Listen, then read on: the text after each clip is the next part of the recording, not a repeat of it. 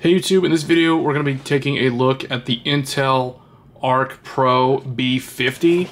So this is the reference model from Intel. It comes in this non-discrete box, so let's go ahead and open it here. Inside you get a package pamphlet with a quick start guide, and then the GPU itself. This is a 16 gigabyte GPU with professional ISV certified drivers from Intel. So the nice thing about this GPU, let's go ahead and take it out here. Alright, so here it is.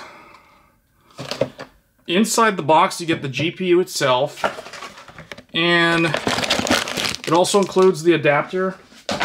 This is a two-finger GPU, and I don't like that they didn't have the longer adapter installed, so you have to install this I/O plate manually, which will require removing the back plate. So that's what, 2, 4, 6, 8 screws. These are Torx screws. So in order for you to install this in a standard desktop, you will need a T6 Torx, if the camera will focus there, T6 Torx screwdriver in order to actually remove the screws. There are 2 on the I/O plate there with the 2 fingers, and then there are what looks like 8. One is covered by this sticker here. So I don't like that it's like that. I mean, I wish it would have come pre-installed with a longer one. I think most people that are interested in this are going to put it in a desktop computer.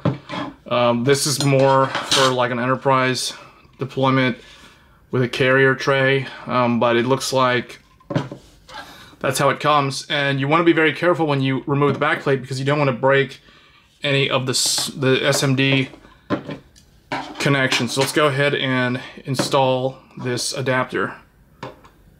So what I'm going to do, we have to remove all of these screws, unfortunately, even though I literally just got this GPU. So it's like some user assembly required, unless you're going to use it in some kind of, I don't know, like low profile eGPU enclosure or something. But even most of the GPU enclosures for eGPU require a standard bracket there. So we're going to go ahead and remove all those screws. Okay, once those screws are out, just carefully wiggle it a little bit to get it to come off. There are thermal pads underneath, so there are memory chips on the back, so you want to be careful not to damage the thermal pads for the VRAM chips there.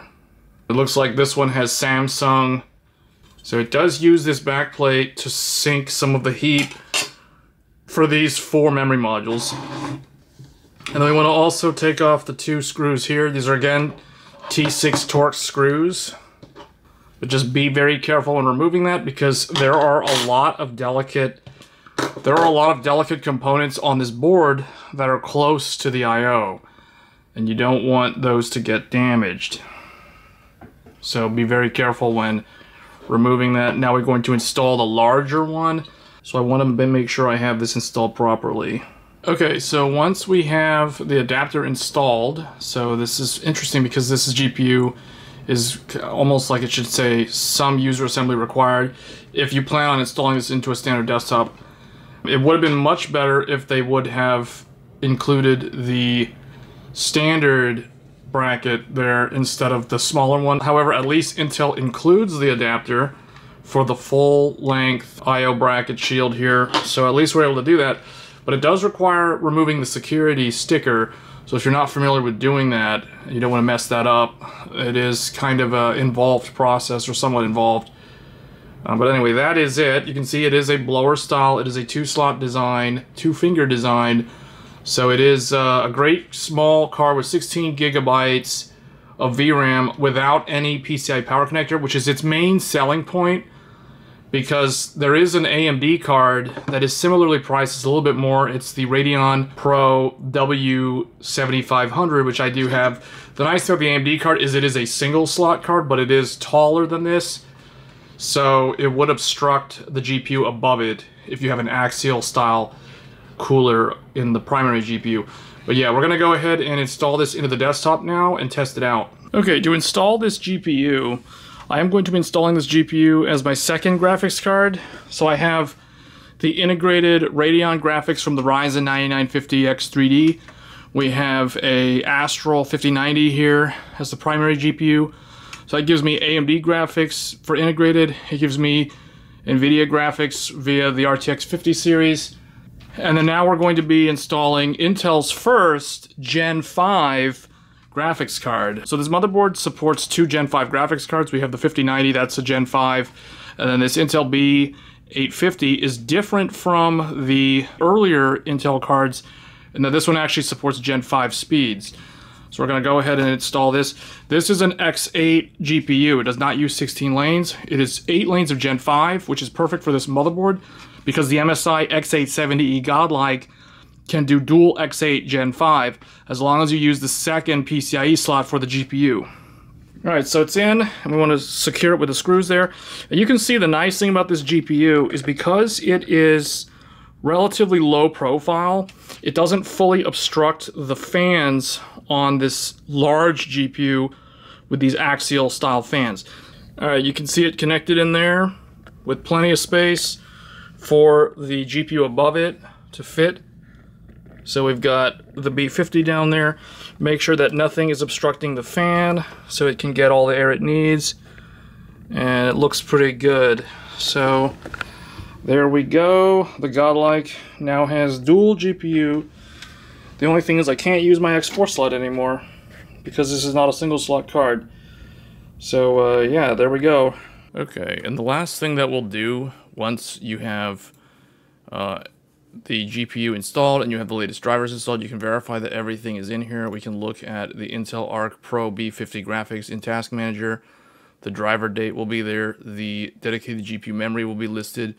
So 16 gigabytes and a total of 48 gigabytes shared GPU memory. Just as a test, I am using the Intel Arc B Pro 50 graphics to encode this recording here on my desktop, and you can see that is the recording being processed right now by the encoder media engine here using AV1. And then lastly, the other way to verify, I'm using TechPowerUp's excellent program called GPU-Z. This is a great freeware to download to show you the capabilities of the GPU. So we can see we have the Arc Pro B50 in here. It tells you the GPU code name, the processor technology, fabrication technology, so it's 5 nanometer. It was released this year. The die size, the BIOS version, and also, most importantly, the bus interface. So it tells us that the GPU is capable of PCIe 8 lanes Gen 5, which is a first for Intel Arc GPUs.